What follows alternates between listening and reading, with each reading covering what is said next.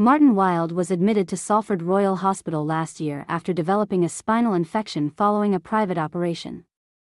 The 73-year-old was denied pain relief because of staff shortages and even left lying in his own urine during his horrifying 8-month stay in hospital, he claimed. Other patients nearby were also shouting and screaming for help. At one point Mr. Wilde, who also has Parkinson's, told his wife, "If I am going to die in this hospital, let it be soon." A doctor who assessed Mr. Wilde described him as being the most neglected patient I have ever seen.